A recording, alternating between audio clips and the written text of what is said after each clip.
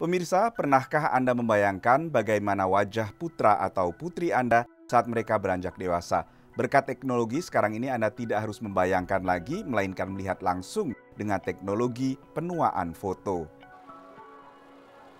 Pangeran George dari Inggris adalah salah satu balita dengan wajah paling dikenal di dunia. Dengan teknologi penuaan foto, peneliti di University of Bradford kini bisa memperkirakan bagaimana wajah George di usia 7 tahun, 20 tahun, lalu 60 tahun saat Pangeran George mungkin akan dikenal sebagai Raja George ke-7.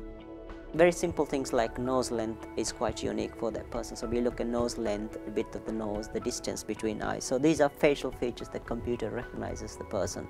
So we take these roughly about 32 to 40 facial features we take from the face. And we map it into the machine, and then we produce the age. Teknologi penuaan foto ini didasarkan pada wajah sang anak, kedua orang tuanya, serta anggota keluarga lain. Teknologi serupa digunakan untuk memprediksi wajah adik George, Putri Charlotte, di usia 2 tahun, 7 tahun, 20 tahun, dan 60 tahun.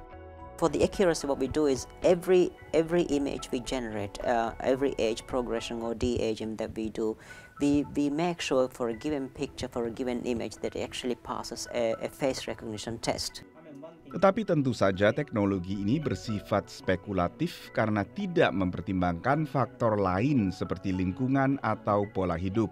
Tetapi setidaknya orang bisa mendapatkan gambaran wajah sang anak di tahun-tahun mendatang.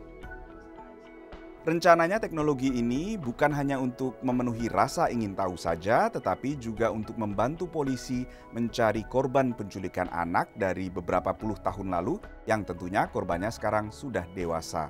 Dari Washington DC, saya Nova Purwadi, VOA.